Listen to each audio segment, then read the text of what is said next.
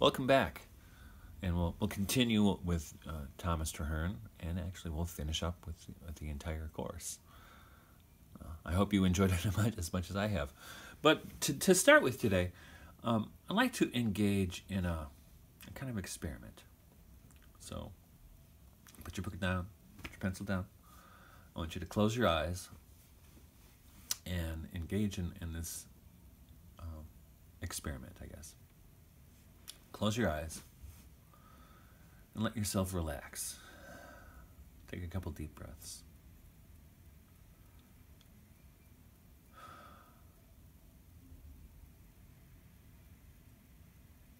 And I want you to try to conjure up your very earliest memory. What's the earliest thing you can recall?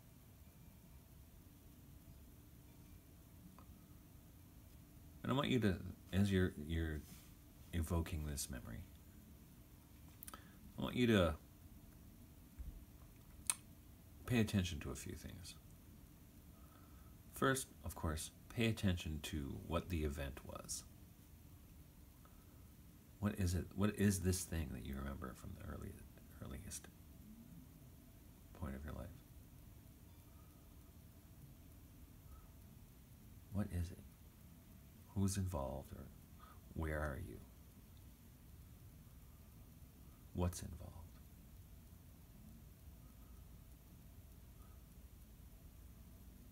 Also, I want you to try to pinpoint how old you were at the time.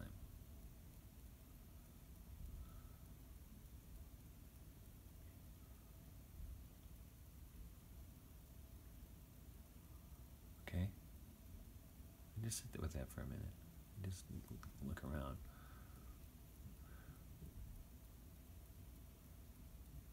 And then the last thing I want to ask you is, how are you seeing this memory? Are you seeing it as if through your own eyes, or as if you're observing yourself?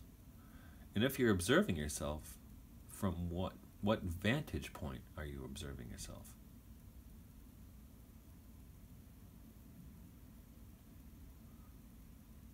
So I'll give you a few seconds for that.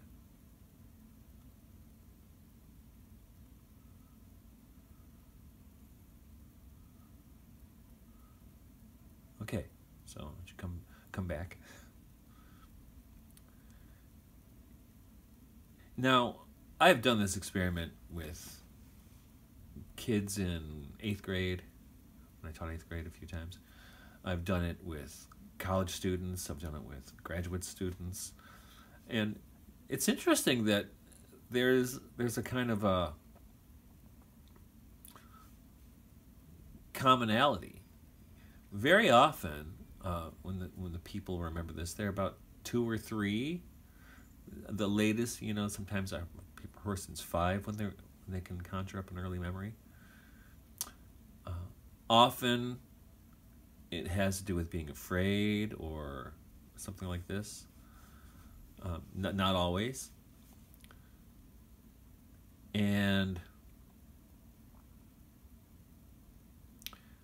But interesting, though, is the vantage point. Now, a lot of people, not everybody, will see this as if they were behind, usually looking over the shoulder, trying to. But often they cannot see their own face, but they can see what's going on kind of from behind. Now, why is that? I don't know what it was for you. The other thing, sometimes, I shouldn't say very often, but I'd say 5%, 10% of the time, a person's seeing it through their own eyes. Now, interestingly, very often a person's memory is triggered by a photograph. So they have a photograph, so they kind of think they remember something about something, but maybe what they remember is the photograph. My own earliest, I won't get into all the details, but I can figure out I was about 2.5, and the only reason I know this is because I can trace back what I was doing. We lived at my grandmother's house, and my sister, who was a year younger than I am, and I were playing underneath the table, and my parents had just come back from Christmas shopping, and they told us that they talked to Santa Claus for us. And the reason I know this is because we were living with my grandmother when my brother was born, and he was born on November 30th, about 2.5 years after I was born. So obviously my mom couldn't get out of the house because she had a newborn, and they just got out, I think, want to spend a couple days before Christmas, if not Christmas Eve. And I just remember that, and they brought me and my sister those little plastic cowboys and Indians. They only gave us one of each. And I remember it was red, an Indian crawling on. I remember that. So that's how I remember what it was. But the curious thing when I did this exercise the first time is I was seeing myself from behind, but not seeing my face. Now, do I know why that is? No, I do not know why that is, but it's interesting. You know, is it because you were not fully into your body yet? I don't know, but it's certainly fascinating. And what I have noticed, though, that the people I have talked to who saw through their own eyes, usually they were older in their first memory. They were 4 or 5, not 2 or 3. And so they were inside their own eyes, looking at the world, kind of looking out like you see sometimes in films, like getting the point of view of the protagonist, for instance. And I've often noticed that those people were more concrete thinkers, you know, whereas the people who had seeing it from outside of the body, so to speak, were less concrete thinkers, more imaginative. You know, that's just an observation. It's certainly not scientific, but I think it's interesting. And why do I do this? Because, of course, Thomas Traherne is interested in this moment of when we fell from grace, in a way. Because in a way, we each recapitulate the fall. We start in innocence, you know, songs of innocence and then of experience, according to William Blake. We start in innocence and then fall into experience, right?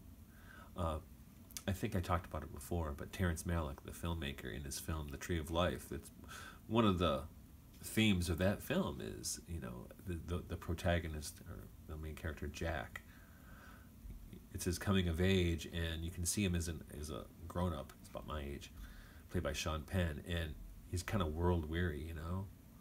And he's tortured by the suicide of his brother, which took place when they were teenagers, you know? So he's kind of carried that ghost around with him, but much of the film is his recollection of felicity, right? And seeing how things get compromised over time. And it's a beautiful film if you haven't seen it. And Traherne is trying to get us back there. And I think Terrence Malick in that film is trying to get us back there too.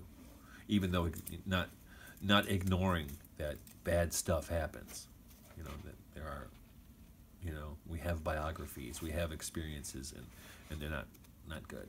You know, they compromise us. We do fall into sin. We do fall into the fall. That's what they call it, the fall. It's a good word. But today we're going to talk about the Centuries of Meditations, which was also found in manuscript. It's suspected that what was her name? Hopton. Susanna Hopton was the woman he prepared these for, and it might be that he didn't, but they were certainly prepared as exercises in spiritual direction. He's trying to give spiritual counsel to somebody, and as well as to himself, you know, and to record it for posterity. And again, this is something he didn't write his name on, so he was not interested in even people finding it after his death. George Herbert, at least, he gave the temple to Nicholas Ferrar, or his name was on it. They knew who it was from, but Traherne wasn't even interested in that. You know, he entered back into felicity, full felicity, at the age of 37 or 38. And interesting with Susanna Hopton, so he was giving spiritual direction to her. And she converted to Catholicism during the English Civil War. And we talked about this with Vaughan. Not that he converted to Catholicism, but he became more Catholic in a way. The more Cromwell put pressure on the Royalists, who were more closer to being Catholic than the Puritans. And so I think Susanna Hopton probably became Catholic out of protest, a subversive move, And but she returned to the Anglican Church with the restoration of the monarchy. So interesting dynamics. And this we said the same thing about Robert Herrick, even though he's not a subject of this study. But he did the same thing. He kind of upfronted the Catholic strains of his parish life and his philosophy, just to stick a finger in the eye of the Puritans who kicked him out of his living in Cornwall, Devonshire. All right, so let's talk about the centuries of meditations. Now they're called centuries because there's 100, and they're called the 5 centuries. The 5th one is not complete. There's 100 in each century. The 5th one did not get finished. It only made it to number 10, and then of course Traherne became sick and died. I'm not sure I don't think anybody knows what afflicted him. But he died before he could finish. But so they're meditations, like as I said, works of spiritual direction. You give these to somebody to meditate upon. So they're not. It's not really something you read cover to cover. That you can do that. They're more. Almost you could just read them, open up at random places and meditate on whatever you come upon. But we'll kind of go through it in order. We certainly won't read all of them, and not even all the things I marked in the book. But look at 1st century, number 31. Yet further, you never enjoy the world aright, till you so love the beauty of enjoying it that you are covetous in earnest to persuade others to enjoy it. And so perfectly hate the abominable corruption of men in despising it, that you had rather suffer the flames of hell than willingly be guilty of their error. There is so much blindness and ingratitude and damned folly in it. The world is a mirror of infinite beauty, yet no man sees it. It is a temple of majesty, yet no man regards it. It is a region of light and peace. Did not men disquiet it? It is the paradise of God. It is more to man since he is fallen than it was before. It is the place of angels and the gate of heaven. When Jacob walked out of his dream, he said, God is here, and I wist it not. How dreadful is this place!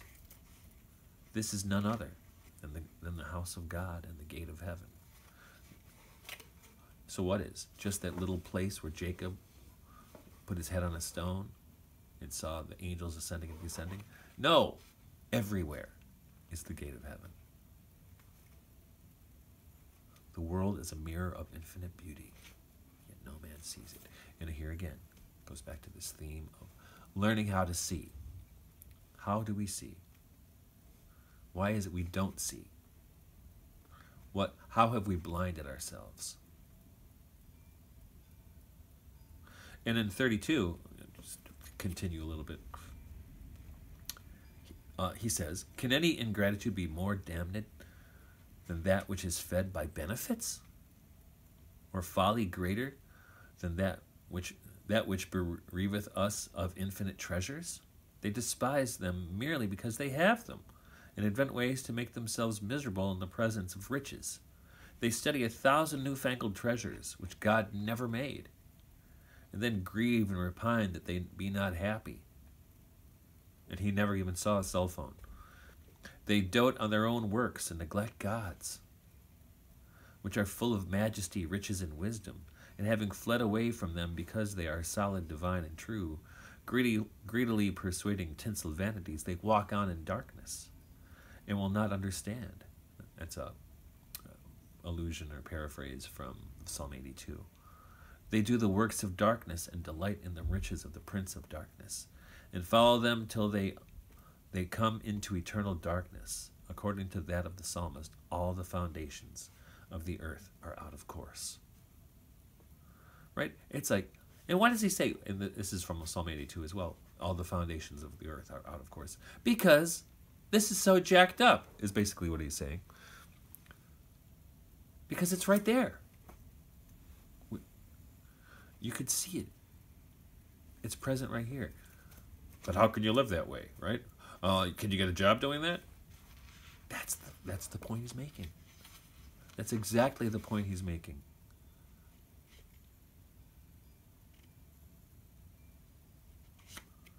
And he reiterates that theme quite a bit in the first century. I'm not going to read them all. Let's take a look then. Let's skip up to the... Oh, there's so many good things. There's so much good stuff. Let's go to the 2nd century.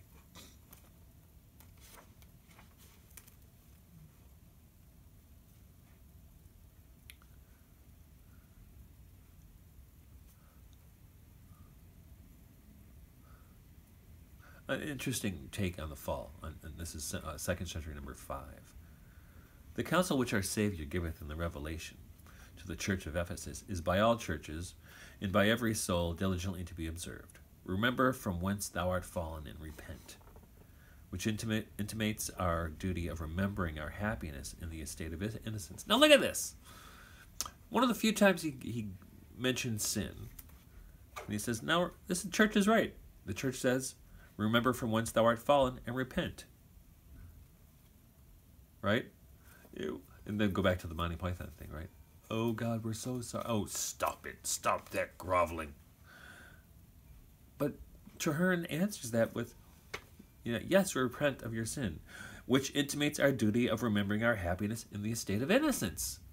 So for him, repentance isn't self-flagellation. Repentance is seeing reality. Remembering our duty, he says, a duty of remembering our happiness in the estate of innocence. It's a duty. This is what you need to do. So this is very foreign from so much mysticism, so much religious writing that dwells on sin and I'm such a sinner, right? Oh, and he doesn't do that. He's saying, come on. Because if you dwell on that, like Blake would say, they became what they beheld. So return to the state of innocence. Right? And as he says in 2:7, place yourself therefore in the midst of the world as if you were alone, and meditate upon all the services which it doth unto you. Suppose the sun were absent, and conceive the world to be a dungeon of darkness and death about you. You will then find his beams more delightful than the approach of angels. And loathe the abomination of the sinful blindness, whereby you see not the glory of so great and bright a creature, because the air is filled with its beams. Then you will think that all its light shineth for you, and confess that God hath manifested himself indeed in the preparation of so divine a creature. You will abhor the madness of those who esteem a purse of gold more than it. Alas, what could a man do with a purse of gold in an everlasting dungeon? And shall we prize the sun less than it, which is the light and fountain of all our pleasures? You will then abhor the preposterous method of those who in an evil sense are blinded with its beams, and to whom the presence of the light is the greatest darkness. For they who would repine at God without the sun are unthankful having it, and therefore only despise it because it is created. Right? And he, at the beginning of 2:12, he says, entering thus far into the nature of the sun, we may see a little heaven in the creatures. We may see a little heaven in the creatures.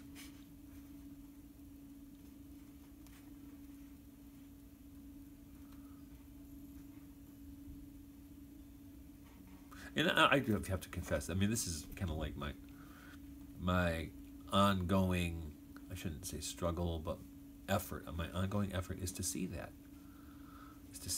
And this is what, if I learned anything through sophiology or through Thomas Traherne, It's that. It's, we need to learn how to see it. How to see. I mean, to stand still and behold the glories of God as revealed in nature, but in the simple things. And in 2:17, for instance, he says, besides these immediate pleasures here beneath, there are many sublime and celestial services which the world doth do. It is a glorious mirror, comes back again, wherein you may see the verity of all religion. Enjoy the remainders of paradise and talk with the deity.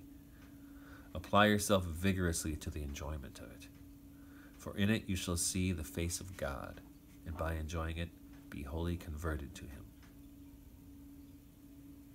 And in 18 he says, you shall be glorified, you shall live in communion with him, you shall ascend into the throne of the highest heavens. You shall be satisfied, you shall be made greater than the heavens. You shall be like him when you enjoy the world as he doth. You shall converse with his wisdom, goodness, and power above all worlds, and therefore shall know him. To know whom is a sublime thing, for it is life eternal. Now, this reminds me, not quite the same thing, but I went, after I graduated from my master's degree, a year or so later, I was invited back to the university, the University of Detroit, Mercy in Detroit, Michigan. And I don't think he was the vice president or what he was. He was a Jesuit. And he invited us back to this thing where they were trying to get involvement with alumni. I don't think I followed up on it. But what really impressed me is that we're sitting around drinking beer and eating hors d'oeuvres. And he said something that really sat with me, and I think it's a very Thomas Trahernean idea, that God loves the world as it is. As it is. And that's part of what he described as a part of centerpiece of Jesuit spirituality, which I'm not sure if that's my interpretation of Jesuit spirituality, but I like the idea anyway. God loves the world as it is. And if we learn how to love the world as it is, and not as we have encumbered it, this is what Traherne's saying here. That's when we encounter God. We are wholly converted to him. And he says that. You shall be glorified. You shall live in communion with him. Now, glorified, that's, in most Christian theology, the glorification comes, at the resurrection. But Traherne's saying it's going to come, you can come to the glorification now. Now, we might say it's a precursor to the general glorification that comes to the resurrection. But it is a kind of resurrection, is it not? It's Lazarus, come here. Right? It's awakened from our deadened nature, because we don't know how to see.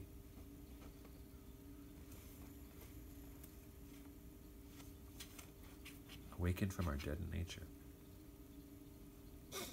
And interesting, also in the 2nd century, I don't want to dwell on it a whole lot, but you can tell there's a sophological strain. He almost outs himself. Of course, he wouldn't have had that language of sophiology. He would have had Burma, which I'm pretty sure he read Burma. And also he would have had Neoplatonism. He would have been familiar with Plotinus, or Plato. In 2nd century 21, he says, when Amasis, the king of Egypt, sent to the wise men of Greece to know quid pulchrimum, what is the most beautiful, quid pulcherrimum, upon due and mature consideration, they answered, the world. What is the most beautiful? The world. The world certainly being so beautiful that nothing visible is capable of more. Were we to see it only once, that first appearance would amaze us. But being daily seen, we observe it not. Ancient philosophers have thought God to be the soul of the world. Since therefore this visible world is the body of God, not his natural body, but which he hath assumed, let us see how glorious his wisdom is in manifesting himself thereby. And that's his sociology, right? Is the soul of the anima mundi, right? The soul of the world,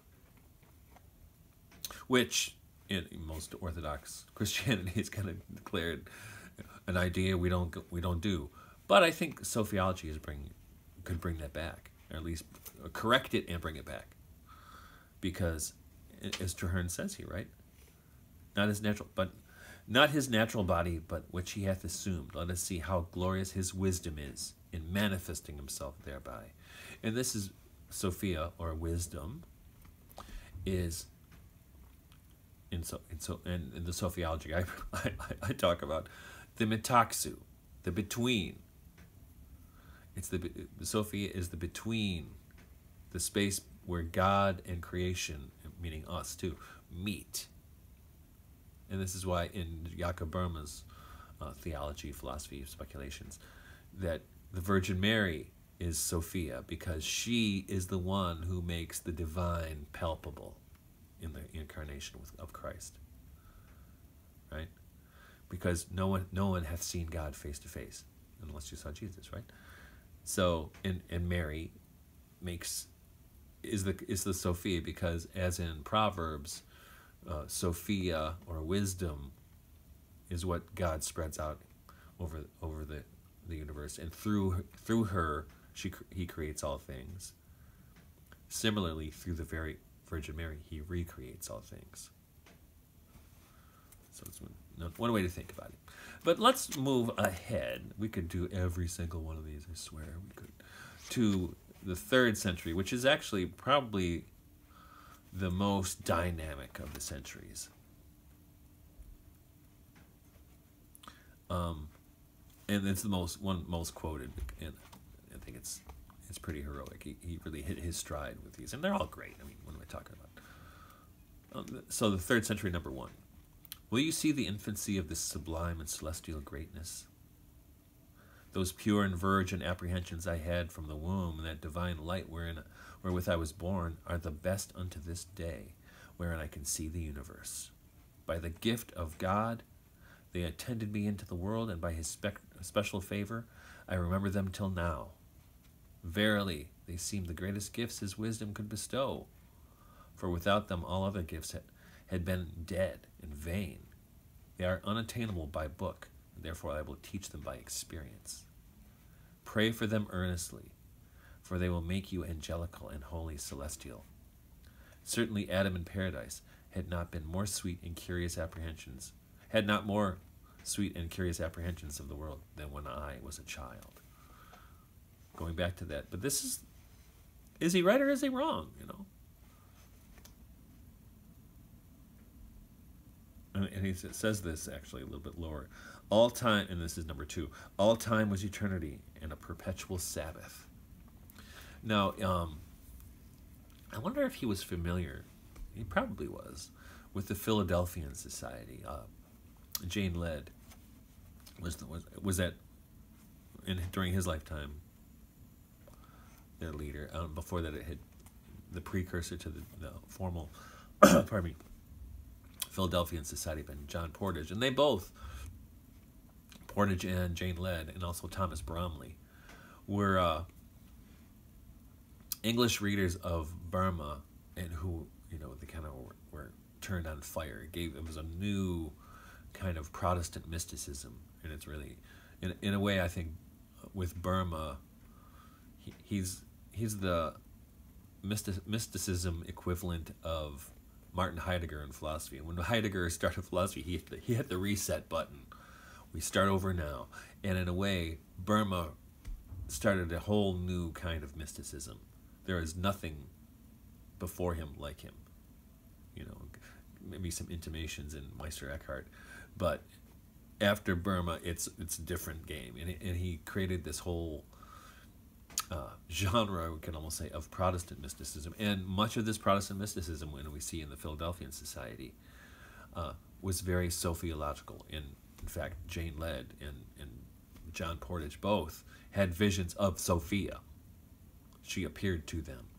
At least they said she appeared to them. So very, so it's interesting that that comes from Protestantism, which is not known for mysticism. And you also see it in William Blake, who was also kind of his own person as far as mysticism goes. And also, who no one can claim, where does he belong? What tradition? Is he a Protestant? I don't even know what he is. People try to call him a Gnostic. I don't think that's accurate either. So anyway, this 3rd century, and this is where a lot of the poems start to creep in. I want to look at the 5th century number 5, or the 3rd century number 5. And I'll read the first parts of it. Maybe the whole thing. Our Savior's meaning, when he said he must be born again, become a little child, that will enter into the kingdom of heaven, is deeper far than is generally believed. It is not only in a careless reliance upon divine providence that we are to become little children, or in the feebleness and shortness of our anger and simplicity of our passions, but in the peace and purity of our soul, all our soul. Purity also is a deeper thing than is commonly apprehended. For we must disrobe ourselves of all false colors, and unclothe our souls of evil habits. All our thoughts must be infant-like and clear, the powers of our soul free from the leaven of this world, and disentangled from men's conceits and customs. Grit in the eye or the yellow jaundice will not let a man see those objects truly that are before it. And therefore it is requisite that we should be very strangers to the thoughts, customs, and opinions of men in this world, as if we were but little children.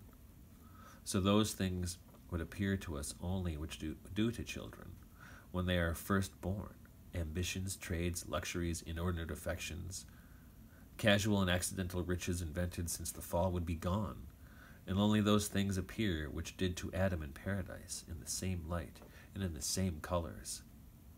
God in his works, glory in the light, love in our parents, men ourselves in the face of heaven, every man naturally seeing those things to the enjoyment of which he is naturally born.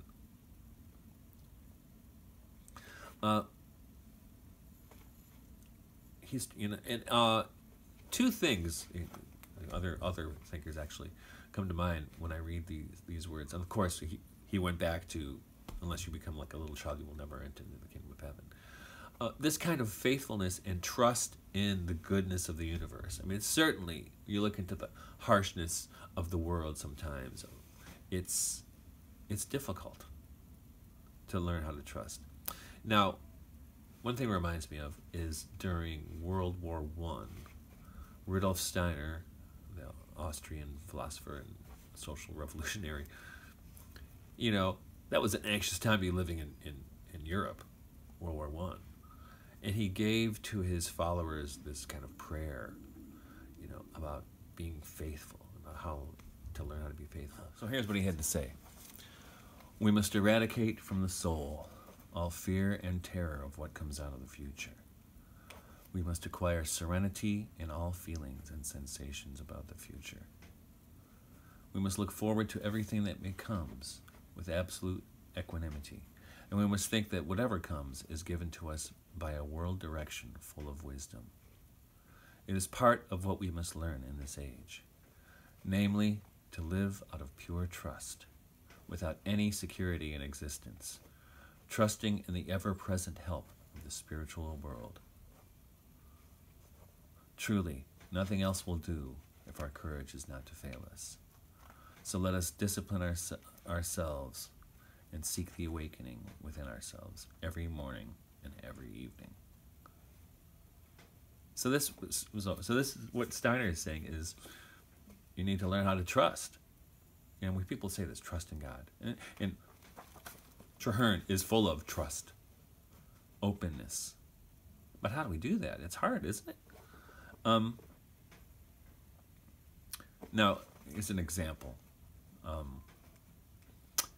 I met a priest once whose daughter, he's a married Eastern Rite Catholic priest, whose daughter, she was about 2, drank a bottle of Tylenol that she found, and her liver was shutting down. And he was worried. He was supposed to go and give a workshop, and he didn't want to go because his daughter was in the hospital. and he had knocked over a book of Saint Teresa of Avila in his office, and he picked it up, and happened to be at the page where Jesus is talking to Saint Teresa, and she's complaining that she can't get all this stuff done, and he saw the line. I'm paraphrasing. Jesus basically tells Saint Teresa, "Well, you take care of my business, and I'll take care of yours."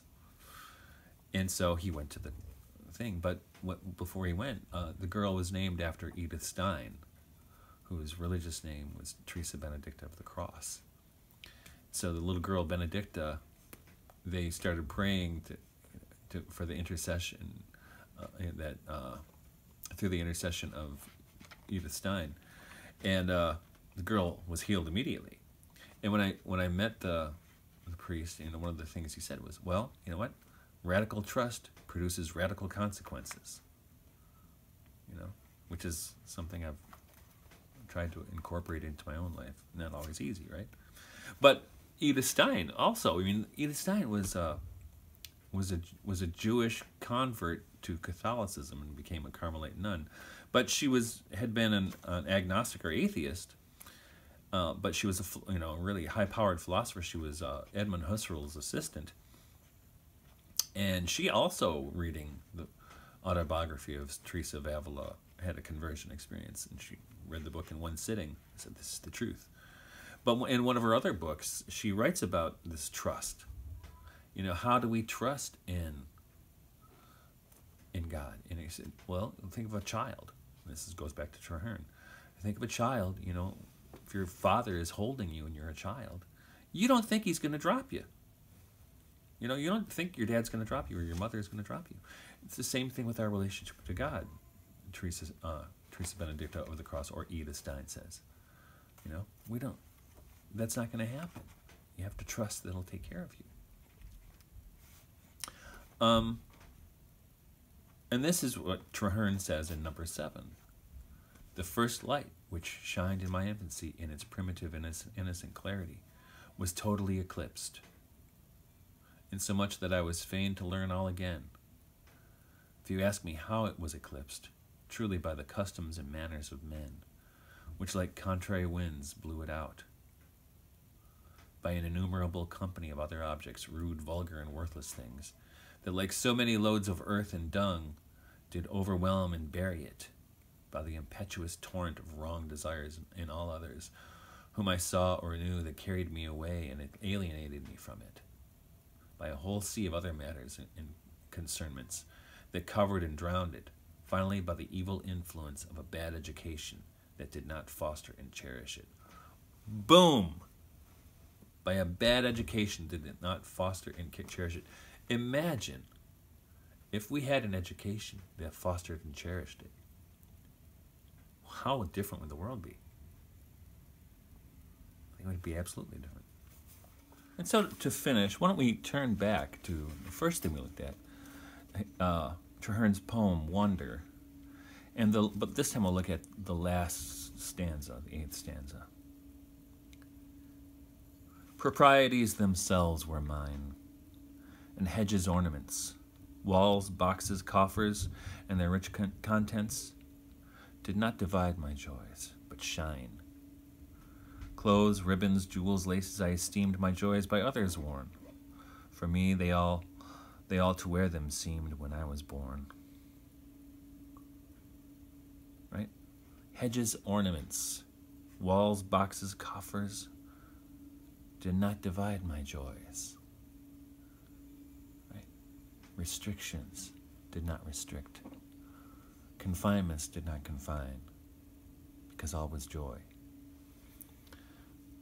It reminds me of a line from Rainer Maria Rilke's poem, one of his sonnets to Orpheus. The lyre does not restrict his hands, and it is an overstepping that he obeys. So this is what we have with Traherne, right? This the splendor that is before our eyes, and the ability to see it, the restoration to that vision. So, well, I'd like to thank you for spending these lectures with me, this time with me, even though we couldn't be together in real time and real space. We can at least do this. And just like through reading Traherne or any of the poets we looked at, we can have an agapeic relationship with them. I hope we, and at least you and I can communicate in other ways, whether it's through phone or email or whatever, right? So we can have an experience of one another, and that's what I really look forward to when I read the responses from you and read your emails. It really feels like I'm meeting another, and perhaps we can meet together in the real world sometime. But nevertheless, thank you so much, and remember, how like an angel came I down.